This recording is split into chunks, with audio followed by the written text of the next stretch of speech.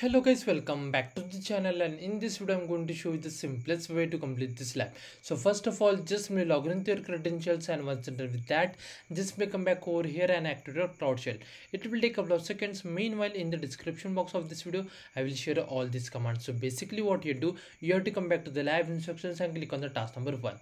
Just may scroll down, and from here you can see this region. So just may copy this, come back over here and paste like this way, and make sure that there is no extra space after equal to. Now copy all this command, come back over here, paste, hit enter, wait for a second, and then just click on this authorize button. Now you have to just wait for this command get execute, and once it's done, you are done with this lab. So just wait for a couple of minutes, and after that we will check the score for the lab.